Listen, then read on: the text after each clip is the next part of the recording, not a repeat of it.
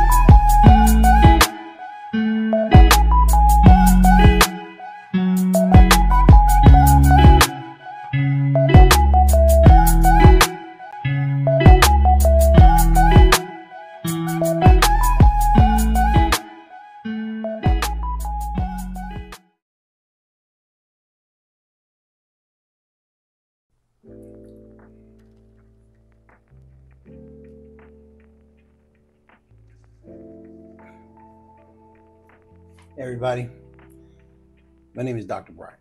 If you're watching this, then you obviously know about my podcast, Coaching to Change. Previously, I've had a podcast called Dr. Bryant Speaks, and then I also had a podcast called Field Talk. Dr. Bryant Speaks transitioned to Field Talk because people thought it was a little too clinical. And then Field Talk was a little too military oriented, which was fine because I support the military, and the concept was for me to support first responders and my fellow vets. Yes, I am a veteran. I was served with the 2nd Ranger Battalion, Special Ops Unit with the U.S. Army. Did some things, and I am quite proud of it. And yes, as a veteran, these are some of the things that I like to, recognize. The thing is that the recognition with the things that I have gone through and my fellow brethren and sisters, I can't say sisters because there was no females in the Rangers. Now we have women serving in combat, but I've never seen it. I've never been around them. But as a veteran, there's definitely women out there who have done their part. So yeah, my fellow sisters. But the thing is, this podcast and the things that I have done and I have worked really hard on. In fact, I even left my career. Part of it was myself. Part of it was the military, the VA. They kind of felt that maybe I should consider, doing something else. So with that collaboration of thinking, here I am, 9 years later, doing things such as this. Podcasting gave me a platform for me to reach out to you. Education gave me a platform for me to research, learn, and do the best I can to understand. Understanding everything that I have gone through as far as this transition from being a soldier to a civilian. And as a civilian, recognizing that I just simply do not understand what the hell happened. So here I am now with my 3rd book coming out, multiple works of literature, and hours of coaching, not just others, but in general. And to all of this is just to understand how we are as people and how we are functioning, because the things that we've endured over all of these years as serving in the military, the things that we've seen, some of us have actually done, and how it affects us. So right now there's this whole thing about mental health, and this is great. The awareness, the attention that it's getting is great, because there was a time where there was a stigma. Nobody really wanted to talk about it. So I say that because I'm one of those who are now trying to bring more attention to this and be able to recognize the importance of mental health. So, one of the things I want to do is I'm going to stop being so formal. I've been doing my podcasts, and honestly, I've been a little bored within myself. So I said, you know what? I'm just going to talk. I'm going to do the research. And most of the research is just putting formality to what I already know. Like every day I live this. So having to go and having to figure out how do I formalize this? Like I've been a coach and doing developmental health coaching for years. And then here I am now. I am actually going to be starting to get my third doctorate degree. I start in like 7 days from now. I think it's 7 days, the 24th. I start my first class. And I'm going to eventually become another doctorate of psychology. I already have my PhD. I already have my MD. But the pursuit of knowledge just doesn't stop with me. That's a whole nother show because honestly, there is a reason behind that. There is definitely a reason, and I'm going to give you a quick snip of it. It relates to being able to control something that you can control and having that ability to control that, which means I can actually manage my time. I can manage what I learn. I have a choice. That gives me the strength and the endurance to continue my education. And I just keep going and I keep going and I keep going. And I didn't understand that.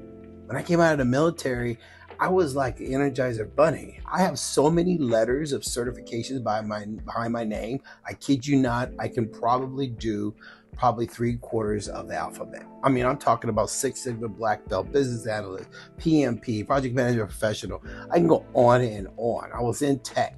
So the stuff that I've learned and got certified, put letters behind my name, ITIL, all that stuff, it was all about, yeah, there was people who paid me really well for me to deliver that knowledge. But the truth of the matter is, I just couldn't stop.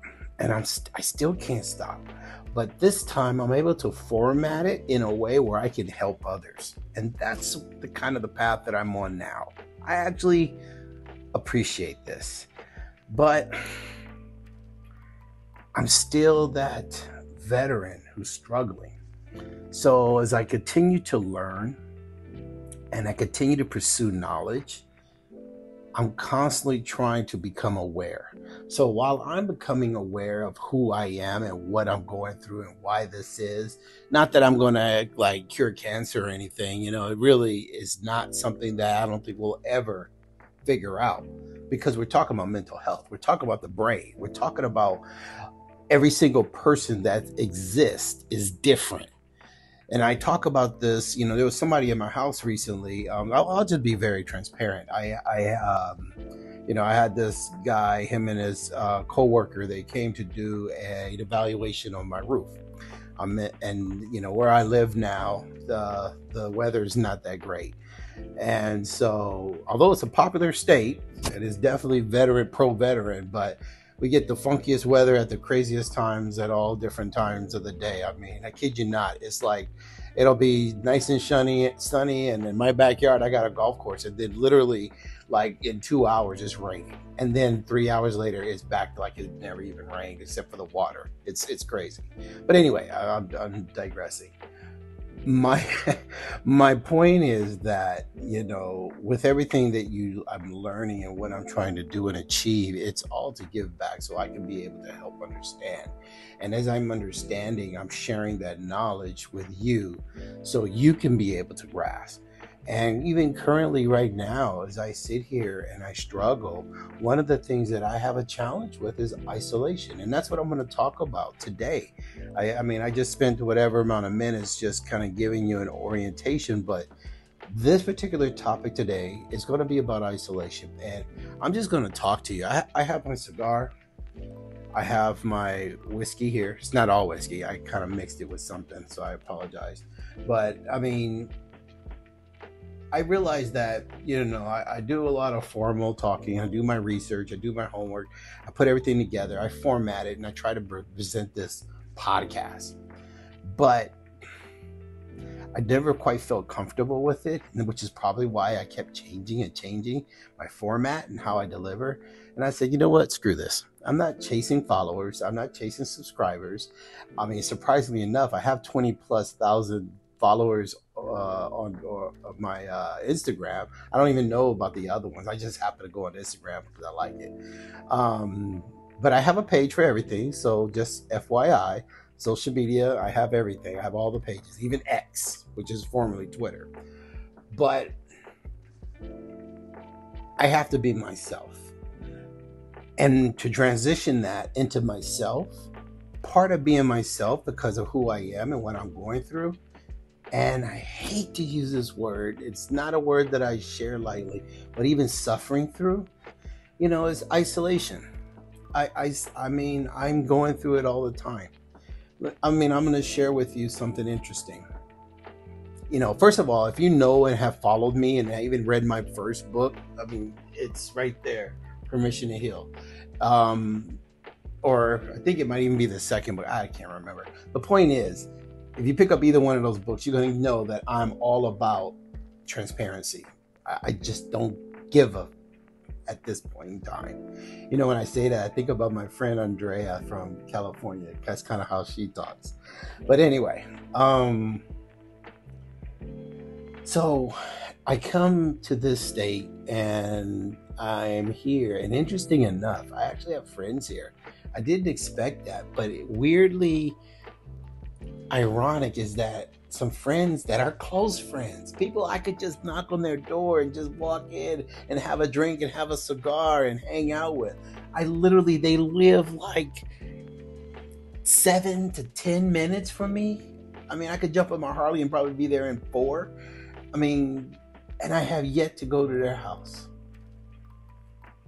I live on a golf course.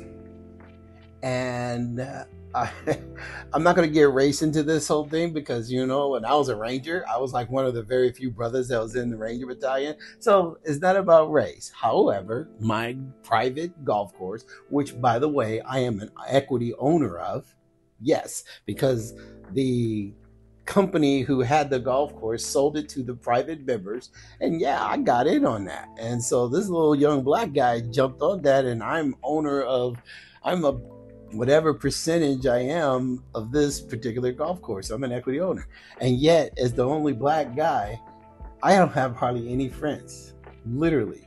The only guy who tries to be my friend, I found out, was a Ranger poser trying to claim he was with the Ranger Battalion. And then, of course, I busted him out because he didn't know shit about being. I'm sorry, I hope the kid's not listening. But anyway, don't lie. The point is, if you're going to lie about, he was in the military, but he lied about what he did in the military. And he got caught. I didn't go and expose him. I don't care. The point is, I don't have people I can actually talk to. I don't have friends. But that has nothing to do with the people. That's me. I'm isolating myself. So again, let's get on the topic of this. We're talking about isolation. It's a state of feeling alone, and it's like without friends or help. But it's very important to understand that it is self-imposed. Okay? Understand that. If you feel that you're that type of person who is, just withdrawing, recognize what you're doing. You're absolutely isolating. And I'm telling you because this is me. That's what I'm doing. I literally know that. I am an educated man. I have studied the elements of mental health. I am technically a mental health expert. I am a developmental health coach. I am a master trainer. And yet I still do the same stuff. You know what they say, especially with doctors, how we're the worst patients? It is absolutely true. Absolutely true. The thing about isolation is it's a result of anxiety and depression. And that is, again, you're self-inducing that stuff. So I share that because I want you to understand that if you're doing that, if you're finding yourself where you do have friends out there, you have family members, or people invite you to do stuff and you choose not to do it, you choose not to go, that's exactly what you're doing. And the thing is, it's not good. It really isn't a good thing to do. Just some of the elements about isolation, one of the biggest thing that you have to be very leery of is how depression could be involved with that. Now, if you are isolating yourself, there's chances are that you have depression.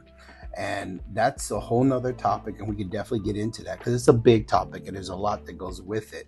But as far as isolation concerned, you're going to have things such as, and it relates to depression. So, and again, I talked about this before in my second book, I think, and then probably in a couple of my articles. A lot of this stuff ties together. A lot of this stuff ties together. I definitely talked about this in the second book, Mental Health, right here, the white one. And you can find it on Amazon, Barnes and Nobles, any platform, it's there. But I talk about how, when you're dealing with mental health, it is a very complex thing. It's very complex.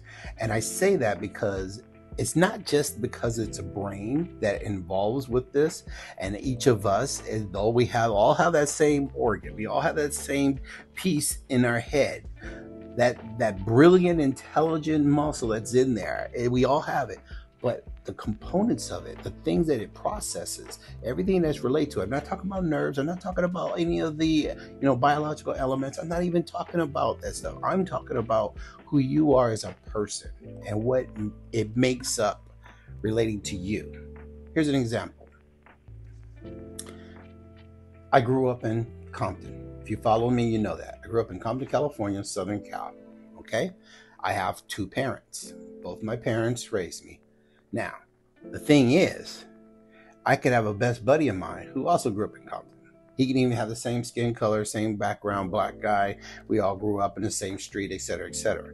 But he may have one parent, not two parents. That dynamic changes things. It changes what's inside you. It changes some of the decision making. It changes how you see things.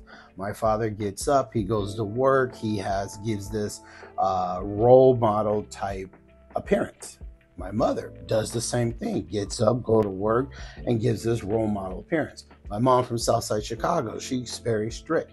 My father's more laid back. His father was laid back. I remember my grandfather, very laid back. A lot of those dynamics change who I am. Whereas my friend, who also from Compton, also a black kid, he may have a different approach. He might be a latchkey kid. Okay, he might actually have a very hands-off parenting from either his mother or his father, whoever's that one parent that's raising him. So even if we go through the same path, we're best of buddies and we're going through things, we're saying we're going to do the same thing, decision making is going to be different, thinking is going to be different. So if we get into a scenario, that scenario is going to impact us. When that scenario impacts us, the processing of what happened is going to change how we respond. Here's another case in point. When I was in the military, as a ranger, as a black ranger, very, very elite unit, I was one of the very few. In fact, there was only 2 of us that graduated in my class out of, I think, about 18 black guys who started. A class of about 35-ish, I believe. And then basically most of them quit, didn't make it past first week. A couple of us, the rest of us kind of straggled on. We dropped a few more. And by the end of the day, only 2 of us graduated. And the other kid that graduated, the only reason he got through was because he was basically a football standout and they pushed him over to headquarters. He honestly couldn't even swim. I remember that to this day. It's very unfortunate because as Rangers, we like to raise the bar, but I think there's a little politics in that. But that's another story. So the situation is, what I'm saying is that when you go into scenarios that could be hostile or scenarios that impact your brain. See, most of us, a lot of us, we've heard the term PTSD. Veterans, combat veterans are coming back with all these different mental challenges, okay? Each one of us will manage it differently. And the reason why, we may have the common denominator of PTSD, but we're going to manage it. We're going to process it differently. Case in point is myself. I manage it differently. I have a friend of mine. I've lost that 22, a day with veterans killing and committing suicide is a true thing. I have lost quite a few of my fellow vets in the Rangers. I know one, I have 2 specifically that were very close to me. Okay. Now, why is it that I haven't done the same thing? Our scenarios are fairly similar in the military, but when you go backwards, our backgrounds are different. But yet, we've seen very similar things. So why is it did impact us the same? For him to do what he did, that is basically something he can never take back, versus with me still limping along. Well, a lot of that could be because of the background. It could be because of how I was raised. It could be related to how I'm processing the thinking. For instance, it's not just the thinking, but it's related to how I'm approaching the scenario of what we went through. Case in point, I grew up in Compton. I told you that.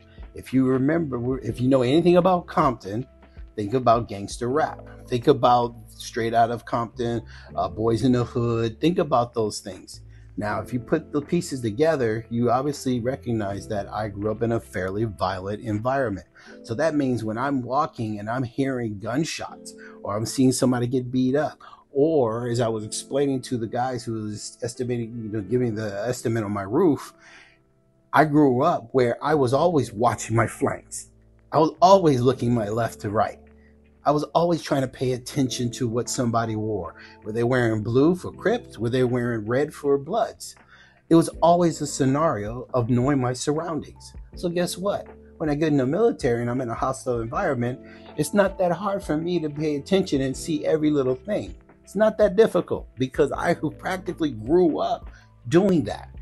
So therefore, for me, when you have these things impacting you, it doesn't necessarily sit the same with me. So I'm sorry I digressed just a little bit, but it's really important to understand that when you're experiencing, depression, like I mentioned, depression is an element of isolation. These are the things that impact a person that causes them to do that. When you're isolating yourself, there's also, again, all related to depression in some aspect, but there's loneliness. The thing is, you don't even have to probably feel lonely. I bet you a lot of guys who are isolating themselves probably even have a girlfriend, or they're married, or they have kids, or they got a friend not too far away, but yet they still feel lonely. That is, again, something that you're taking internally and allowing yourself to feel and believe. There's an irritability that goes with this. I say that 3 times. The irritability comes from where people are constantly coming at you. Say that person keeps asking you, hey, are you okay? Hey, are you okay? Oh my goodness, can you leave me alone? Because I'm choosing to be isolated. Now, I don't want to take it out on you. I'm feeling irritable. I'm feeling frustrated. I'm feeling restless. Oh, why am I feeling restless? Because I'm not sleeping. Ah, really? That's just another thing, part of your depression. So again, we see this cycle of low self-worth, emotional numbness, loss of interest of things. I live on a golf course. I love playing golf. I have a golf cart, my own golf cart, which was a dream of mine, in my garage. Nice, customed out. I'm from Compton because I got rims and everything. I think I take it out maybe twice a month, 3 times a month. I don't play very much golf. I play less golf now than I did when I lived in California. Now, I blame the weather. Remember, I talked about the weather here. I'm putting a lot of that on the weather. But there's, I can get up in the morning and go and get before the sun gets really hot and the humidity really kicks in. I could definitely do that. But I don't. The interesting thing about that is not even related to isolation, because that's one of the reasons why I like golf, because I can get out there and be alone. Like, I get in my cart, I get over to the clubhouse, I check in at the pro shop, and they be like, hey, Dr. Bryant, hey, and I'm like, anybody out there? I mean, I already know nobody's out there because I live right here on number 10 and 1's right next to it. So I can see nobody there. Yeah, you're good, Dr. Bryant, go ahead. So I get in my cart and I go play. And for 4 hours, I'm just by myself out there hitting the ball, working on my game. But lately, I just haven't been doing that because It's not an isolation. It's an element of isolation, which is a depression, which is an element of depression. It's just a loss of interest, losing pleasure in the activities that I've enjoyed. I know this. I know this. I'm an educated man. I've done my homework. I researched this. I wrote stuff about this. And yet I'm a victim of what I already know. And it's just not that hard for me to be able to say, Aaron, here you go. But yet I turn right back around and I do it every day, almost every day. I just don't like being around people, and that's an element of PTSD. And the vets understand that. So I rarely find a reason to leave the house. I'd much rather just be on my computer and working on my next book. I literally have a plan that I'm going to write probably 2 books a year, especially now that I start working on my next doctorate. So obviously my dissertation or doctorate is going to be a book, but that's not going to be for a little while. So meanwhile, while I'm doing homework, while I'm researching, while I'm doing everything, I'm going to be putting my notes together, and I'm going to kick out some books on all the stuff that I'm learning. And again, if you follow my podcast, you know that I've recently talked about things such as the difference between therapy and coaching or psychology. I have my comments regarding psychology and psychiatry, and they're my thoughts, and I'm open to my opinion, and listen to what I said, and you can like it or not like it. But for me, I want to know more about psychology because I love the mental aspect of it. And again, I could be a better coach by knowing the other side. So, and there's still elements of psychology that will actually make me a better coach. And I'm very excited by that. One thing in addition to this whole concept of isolation, as it ties into depression, is thoughts of death and suicide. It's important to understand that when you continue to go down this spiral, depending on how much it impacts you, will have a lot to do with how much you start to lose control or how much you start to lose yourself. I believe, for me personally, it's a fact that doing these podcasts, doing the research, writing the books, writing journals, doing the work that I feel that is allowing me to help others is probably the barrier for me that keeps me going and doesn't allow me to fall over. So, I always tell people, especially my clients and people I help, I'm like, you don't realize that you're doing more favor for me than I'm doing for you. So at the end of the day, we're all going to be happy and successful. We're all going to, get through this. And, it's always a good thing when I can finish a call and I know that I'm going to be talking to that person again. And when that person gets on that call, it's always a good thing. So, and I have calls when I'm coaching at all hours. If you follow me, you know that I always have my phone on. On my website, draaronpbryant.com, you'll see under, I think it's services, I have a 24/7 hotline for VA crisis line. But I also have something where I tell people who are in crisis, you can reach me at any time. There is a chat box that tags my phone the moment you get into it, and I know that you need my help. So these are the things why I continue to do what I do, because it's important. But I'm still a patient of myself by isolating myself in my office or in my studio so I can be able to do this. So,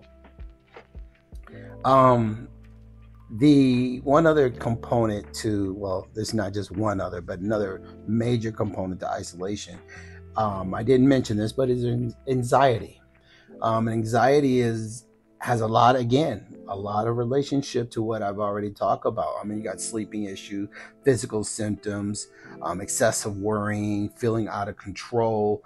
These are all things that relate to, isolation, but as a component of anxiety. So when you feel that anxiety, when you feel like you're struggling to fall asleep because you cannot sleep, you have digestive issues because you're keeping everything internally, changing of eating habits. Oh my goodness, that was one of my issues.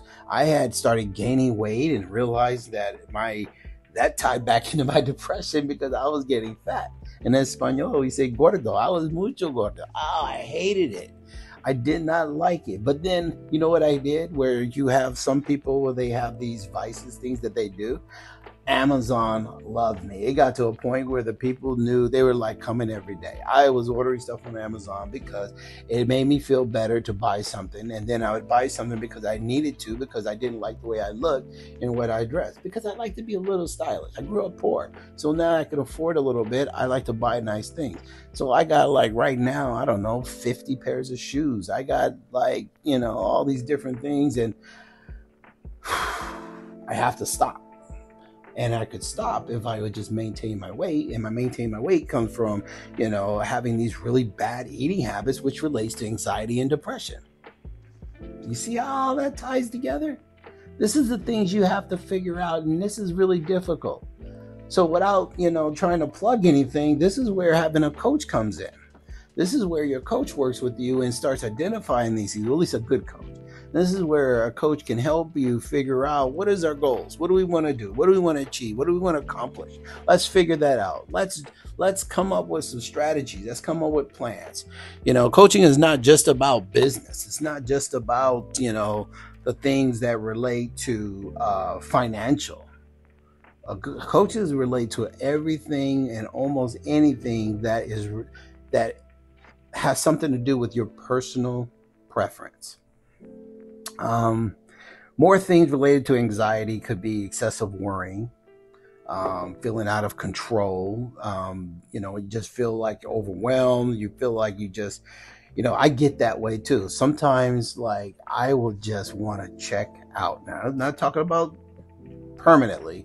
I'm just saying, like, I'm just done, which is which goes back to why, if you follow me, I travel a lot. I like to just disappear, which is, it's unfortunate, but I had to leave something I enjoyed doing, which was being in a motorcycle club. I was, I worked really hard, worked my way up to a pretty significant level. I mean, and one day I just walked away because I knew that I had to leave because it was holding me back from doing something that I needed to do. And that was to get out, get away. Now, you're probably thinking, especially if you ride, you're probably going, dude, Dr. Bryant, we're in therapy. Just get on your Harley and go. And absolutely. I mean, I was with the Buffalo Soldiers. We did that. Like, there's no limit. I mean, I could tell you the trips that I've done, and you would blow your mind on how we go from one coast to the other. And we do that like it's nothing. I love that. But I was realizing that it wasn't enough, because the culture, the surroundings, in all honesty, the people, I had to get away. I had to leave. Yes, this is in my second book. And I do talk about this, but it was necessary for me to isolate and get in an environment that I didn't see similarities. And that was important for me. So removing myself so I didn't get reminded of the things that was challenging. You guys know that if you follow me, I use that word challenge. I don't like using the medical terms. I don't like using negative terms. I try to say words that are a little softer, not to hide it, but just because I just feel like there's no point of beating myself up with terminology that has a strong negativity to it. So having challenging surroundings made it difficult for me to function, process, to live. And so I learned one day I went on a trip and then I realized this was one of the best things that I could do. And that's all I've been doing ever since. And I actually am very happy about that because that opened the doors for me to actually continue studies. And I became a doctor through somebody I met and opened the doors for me to have that opportunity. Now, I just finished 2 years, year and a half, I think, of being a medical practitioner as well as instructor of emergency procedures. And now I'm going to oncology. I'm looking forward to learning about cancer. Well, I am learning about cancer and I'm moving to a new department. And these things are very exciting and I do it for free. And I just basically commit to doing a time period in this particular country every year. And it is some of the best things and most rewarding thing I can do. Again, I talk about doing podcasts and communicating with you guys, and it allows me to continue to push forward. Well, so does that. The last, just a quick story. When I think about it, I actually feel better. So I try to remember this. I think it was in my last 2 weeks that I was finishing up. And actually I was kind of sad because the director told me that there's an influx of students graduating. They won't need me at this particular location. So I thought, I'm done. I'm not going to be staying here anymore. I thought, oh, well, I guess that's the end of it. And we had a young lady. She was in her early 40s. And she came through and she came for something else. I don't even remember what it was she came in for. Now, I work in the emergency room side and I have students and I have a translator nurse. And this particular lady came in for something totally different. And my job is to assess. I work with the students. We evaluate it. My job and responsibility is to help the students think outside the box. Because in Mexico, they have a very rigid way of thinking, especially the new graduates.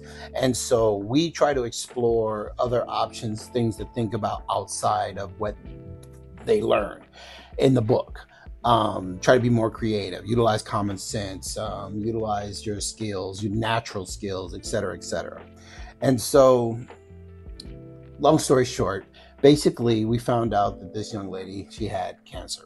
I really wrapped that up really fast, but there was all these elements related to us getting to that point. After we basically did some tests, we had to go to another hospital, blah, blah, blah. I was able to go with them, etc. So long story short, we found out. And she was ecstatic. Family was ecstatic. It was a whole thing. Grandma gave me some food, etc., because I stayed there at the hospital. I didn't leave. Part of it is because I didn't have a ride back because we had to go back to another city, etc. But it was an amazing thing. And it was because I followed a process of, not falling in a stigma of what I've learned in school, but utilize common sense. I utilize my abilities of awareness. All these different things just kind of kicked in from my background, and for us to learn and find out. And now I'm sorry if you email me or write me or whatever asking what happened. I don't know. I had to leave. That was, like I said, that was the end of my period of time there. But I am going back because that director of that particular hospital asked me back, and I was able to find a new role because the previous role they didn't need me anymore, and I'm looking forward to this new role as I'll be going to. But my point is that I don't even remember my point. Oh, basically having something to be proud of, having a purpose, having something to live for.